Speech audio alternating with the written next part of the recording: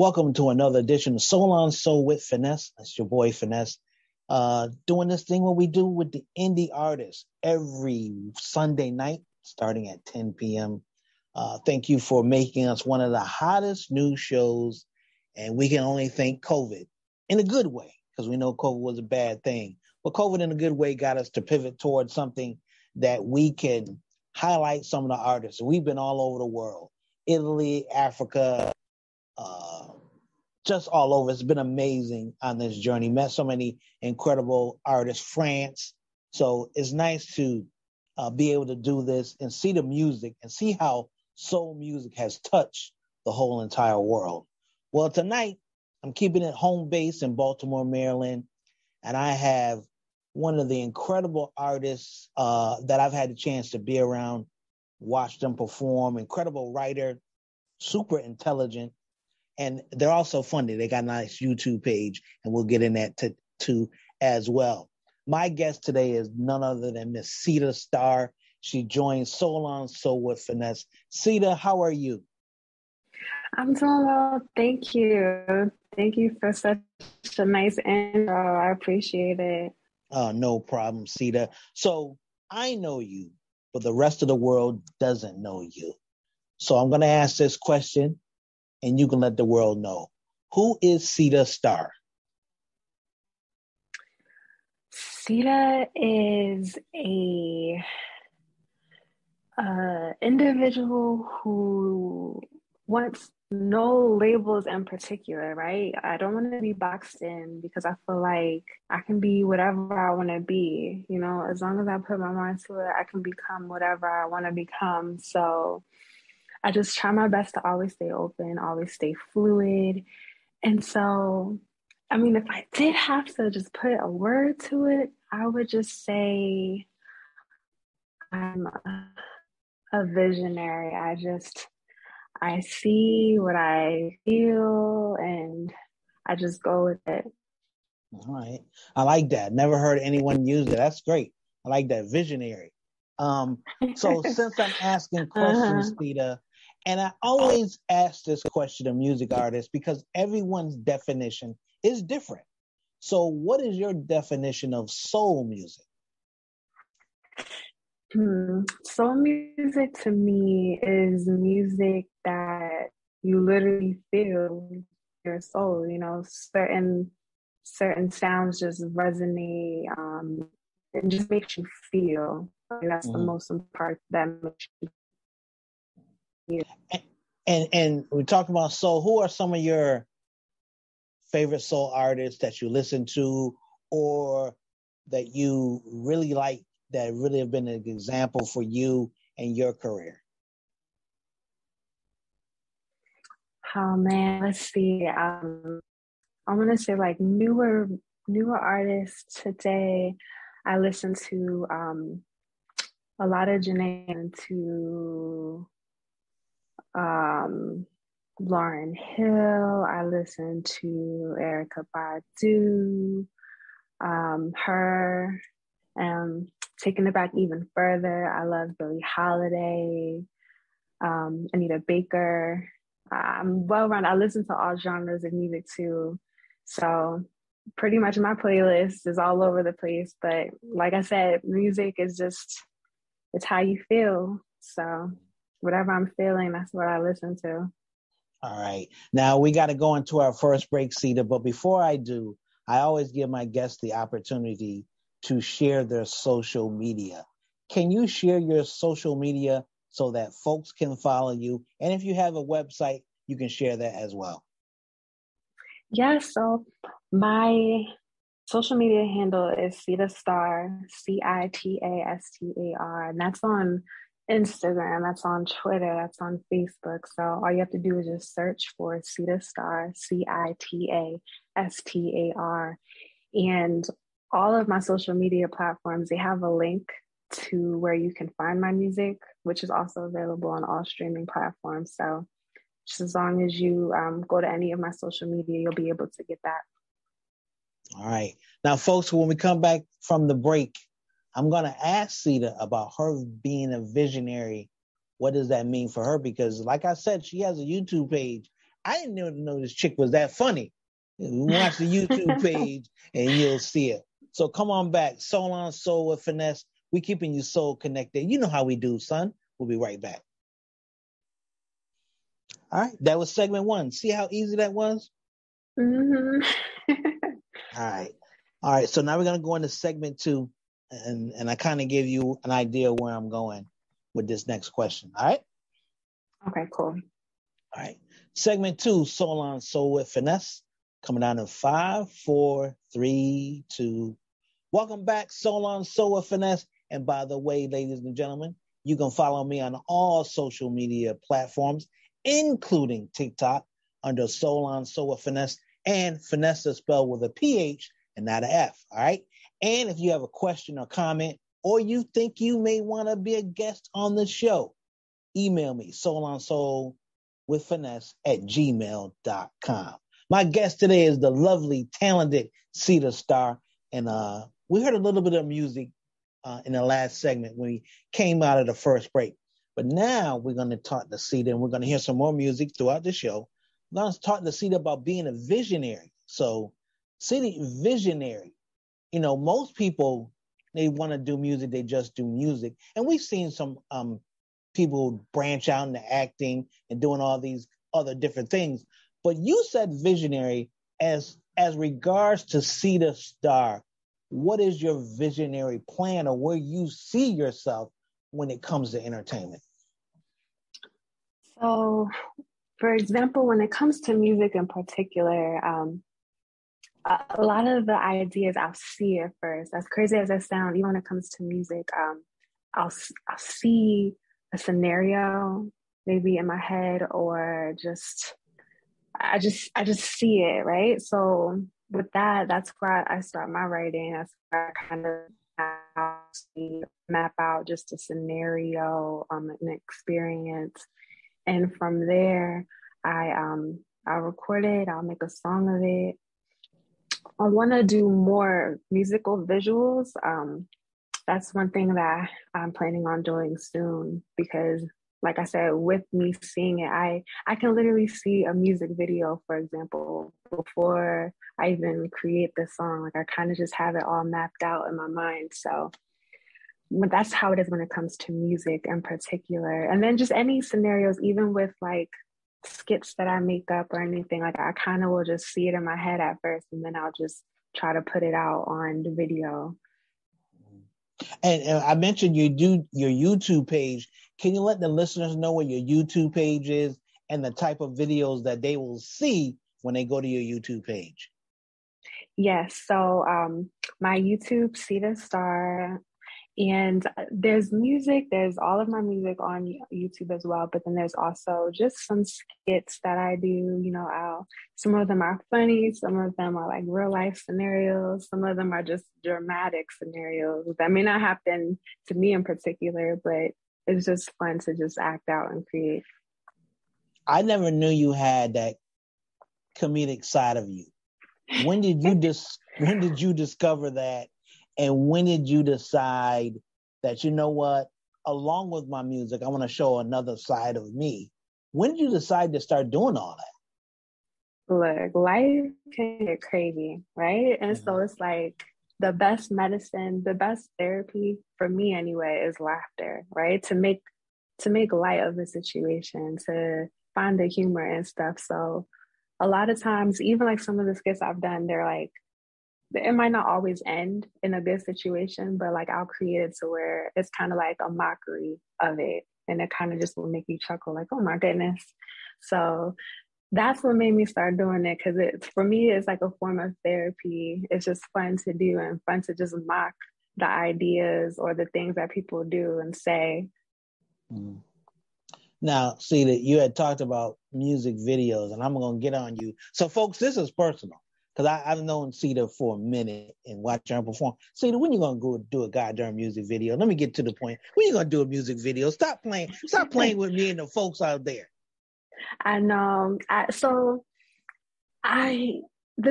like the thing is just finding someone that really gets my visual, right? Because like, mind you, I'm open to ideas, you know, and I'm open to having someone help me, but I also want to be hands-on so much. Like I would love to be involved as well. So I think it's just finding the right people and just the right space to where I can kind of just put my ideas to life. All right. So to my video folks, my directors, I know you guys check the show out all the time. Cita needs some help. Cita is the Tupac of music. And the reason why I say this, Cita got songs upon songs upon songs. Am I lying, Cita? I do have so much music that I haven't even put out. I'm like, I don't know. I don't know. I mean, you folks are like LMA, Her, and all those groups. This is no lie. Cita was doing that sound and that style before any of them.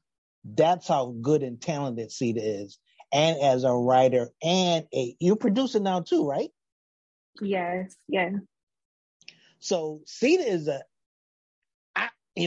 you can find people that's been doing stuff before a lot of other people that may be discovered or have the money to get on before somebody else, but there's always somebody that's more talented than they are. And I love you, LMA.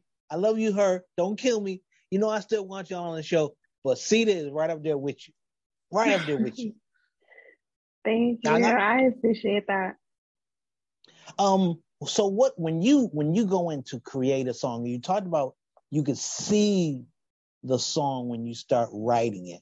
But what is your inspiration? Because you are a pretty deep but simple writer, if that makes sense. So what inspires you? So a lot of times it'll be just things that I've seen, things that I've experienced. When I say seen, it could just be something as like I just saw a movie and I saw a situation and I just try to put myself in a situation in a song form, just try to evoke those emotions and feelings. Okay. All right. Now, folks, we got to take another break because, we got to pay the bills around here. Soul on Soul with Phnesse and my executive producer, we got to get paid his money.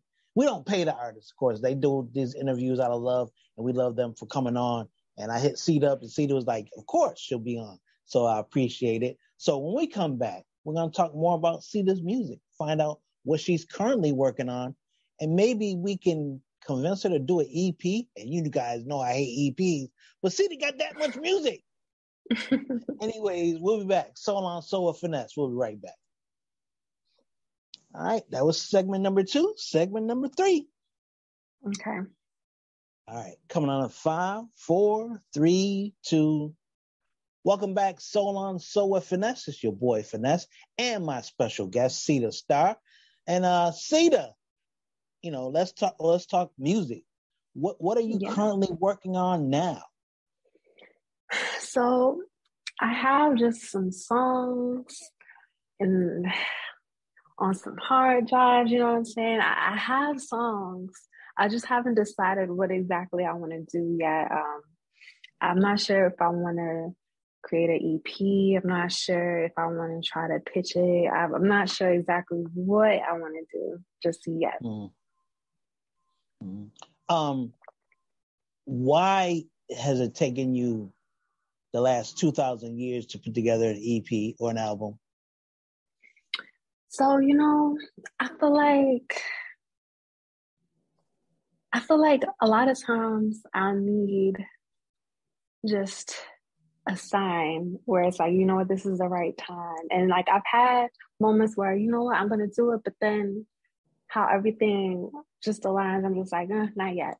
So mind you, like I said, I have stuff, I have music. So once I get that go, I feel like, yeah, I'm gonna just go ahead and do it. So the fans are listening to Cita, our Cita fans. And if you're Soul on Soul with Phnesse fans, I need y'all to hit up Cita and be like, yo, now's the time. Now's the time to put out some music and a video. Just hit her up. Where would you like to see your career go from here? I would love, you know, I would love for a random portion of a song to like just be viral on like the platforms like TikTok. It's funny, I found some good songs on these platforms and it'll just be like a snippet, you know? And I'm like, that would be so crazy if, you know, somehow I don't know whether they do a dance or what, but that would be really cool. That would be really cool. And it's like, what is the secret, right? Like I've heard so many songs go viral and they all sound different. So it's kind of like, is it fate? Like, what is it? You know, are they finding people with a massive following and paying them to start it? I don't know. I don't know, but that'd be awesome. What about movie soundtracks and commercials? Is that in the plans of maybe perhaps maybe doing some jingles to stay keeping your feet wet in the ground to see where your career takes you? And what about writing something for film? I would love to. I would love to. Like I said, I can write about anything, right? As long as I just put my headspace in whatever it is the topic is about. Most definitely. I would love to do film, TV shows, jingles, anything. All right. Now, I want to get into playing one of your songs. You tell us the song. You send us your four favorites. So I'll let you pick the song. You introduce it. We're going to play that for everyone right now. Okay. So I will say I would like for you to play Dear Girl. That's one of my favorite songs that I've created. It's just a song about encouragement and just a letter. Even the cover of it, it's just literally me writing "Dear Girl" because it's kind of like a letter to any woman that's ever felt, you know, unsure of themselves or insecure. I wrote this song for you. All right, you heard it. Cita Star, Dear Girl, Soul on Soul with Phnesse. We'll be right back. All right, last segment. See how fast that was? Mm-hmm. All right. So I'm going to ask you now about your thoughts on the industry. And I know I wanted to ask you about, what words of encouragement would you give young ladies getting into music today? All right? Okay. All right. Segment 4, the final segment. Soul on Soul with Phnesse coming down in 5, 4, 3, 2. Welcome back, Soul on Soul with Phnesse. You just heard Cita Star, Dear Girl. And I think she's going to cause a movement with all the young ladies out there. And since we're talking young ladies, and I see being a single woman in this, not single, being an independent woman in this world, in the music business, can be very hard because not everyone is honest in what they do, especially when it comes to women. So what advice would you give to young women or women in general that want to get involved in the entertainment business? What are some of the dangers that they should look for? I would say, first of all, always follow your intuition, right? Always go with your gut. If you get an uneasy feeling, it's real. No need to second guess or doubt yourself. I would definitely say always have a trusted companion, you know, whether it's somebody doing the music with you, just somebody that you can trust, that you can have with you when you go to certain situations, go to certain meetings. It's just always good to just have someone that can just be there as a second or third, you know, even if you have a group of people you can come with, like do all that. And just stand your ground, know what you want, you know, don't let anyone manipulate you or make you just question what it is you're looking for. I know you mentioned earlier you want to stay independent. So that's in my mind, and we've had these conversations, but it's good for, you know, other people to hear someone else's thoughts on the matter when it comes to being an independent artist and the business. When it comes to this industry, why do you choose to stay an independent artist instead of being signed? I think that I'm so particular of what it is I want to do that I feel like a lot of times if I was to enter into an agreement that I feel like my artistry and just even my own business views might not be met necessarily. And so I've always just found it easier just to do my own thing, just to have people in my corner that, you know, can just meet me where I want to be at. And it's just has been easier for me. Not to say that, you know, things can't change in the future necessarily, but I want to say at least for the past few years, it's just been easier. Mm. How has COVID treated you and your career and your growing? You know, for that 2.5 years we've mainly been shut down. How has that helped you?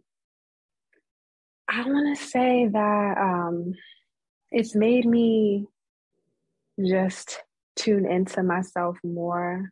I've been able to write and just hone in on my craft more. And then especially even more with like the videos, you know, that's where I got the time to just, well, hey, let me just play around with my camera and just have fun with it. So it's definitely been useful when it comes to creativity because you're literally forced with the time, especially during the lockdown, you know.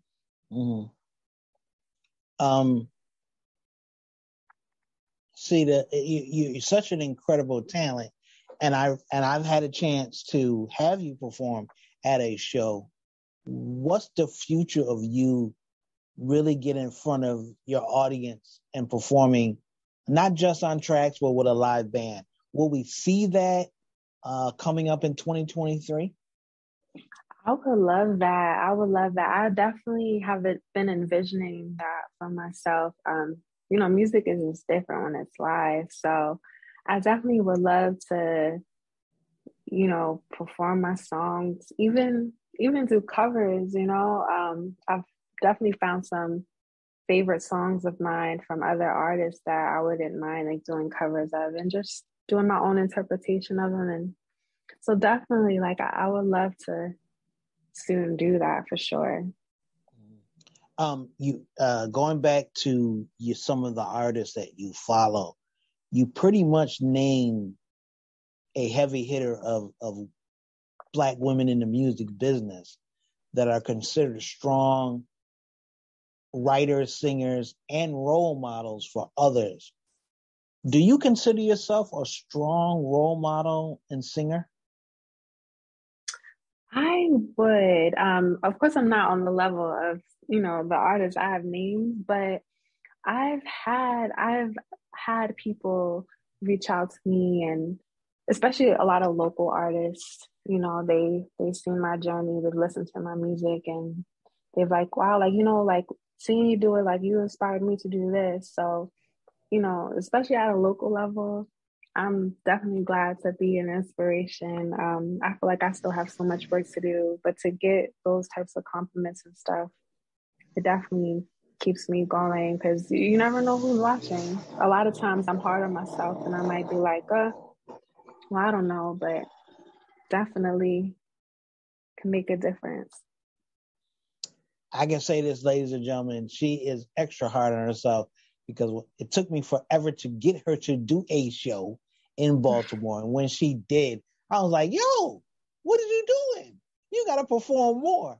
So I really, you know, I really want people to really follow Cita and listen to her music because I feel like when you folks do, you will see what myself and Corey saw, and that's a super talented young woman that is the next star, as her name says.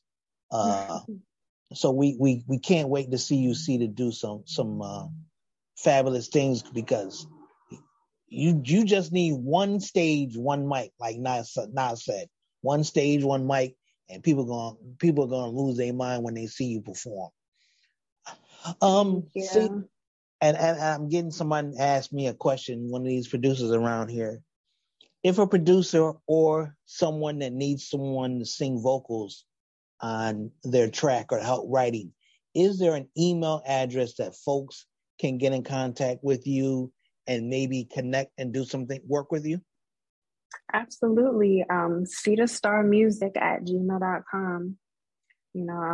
Feel free to reach out, any music, any help with writing, I'm down for it. All right. Ladies and gentlemen, Cita Star, not the next big one.